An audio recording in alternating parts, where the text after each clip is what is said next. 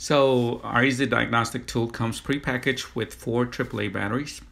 By removing the battery cover, you will be able to see how the batteries are supposed to be aligned inside the diagnostic tool. Be sure to use one of our Hunter screwdrivers for safety reasons. Anyway, if you want to program one of our EZ decoders, first you have to open up the lid on top of that diagnostic tool and then insert the red and the blue wires into the ports that are on top. Then what you want to do is scroll down to the program option, select station. It'll give you, and I don't have a picture of this, but it'll give you the station number, or you'll be able to scroll through the station numbers. You just select the station and then hit the center button.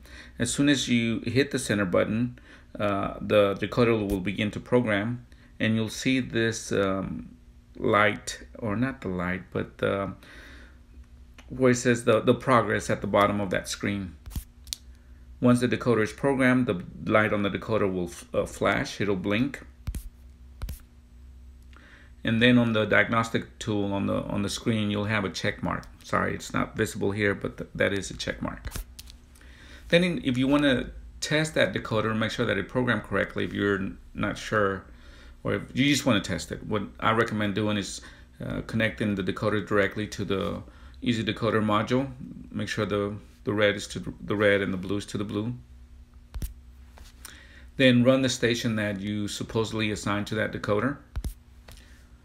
If everything's good, your decoder LED light on top will blink while the program is running, or while that station is running.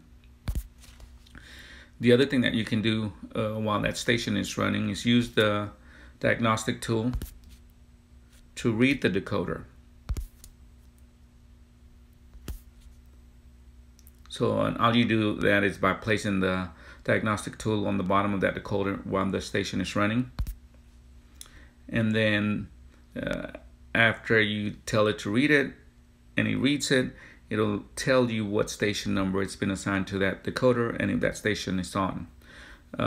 This is handy whenever you're troubleshooting a system and you're not sure what decoders are assigned and you just don't want to turn on every station and get soaking wet. What you can do is turn on one station that's not part of the system. Let's say our decoder system goes up to 54 station. Let's say you're not using station 54. Just run station 54, go through all the valve boxes, connect this decoder tool on the bottom, ask it to read the decoder, and then it'll read the decoder that, or it'll read that decoder. And you can do this on all the decoders in that system, even if they're not meant to be running.